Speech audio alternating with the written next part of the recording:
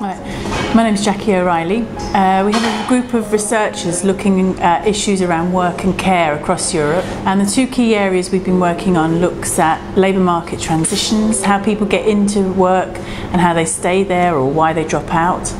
We're also interested in looking at attitudes towards working and caring and the family, to look at how people think it's appropriate to organise their family and to organise their need to work as well.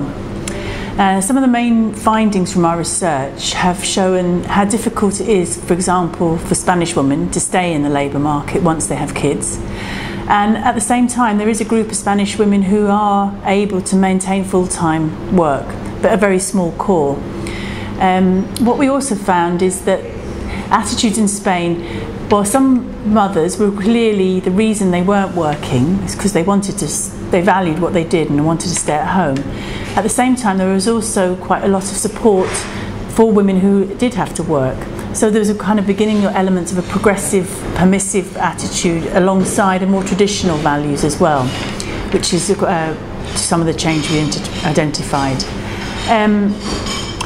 The second thing we found is that for Spanish men, having several children was often associated with dropping out of work. This is partly an indicator possibly these men are in lower socioeconomic groups with less advantages. Now that was happening in Spain and the UK, but it wasn't happening in countries like Denmark, where you have much better provision of care arrangements for families. But childcare provision affects not only women, but also has an impact on what's happening to men as well.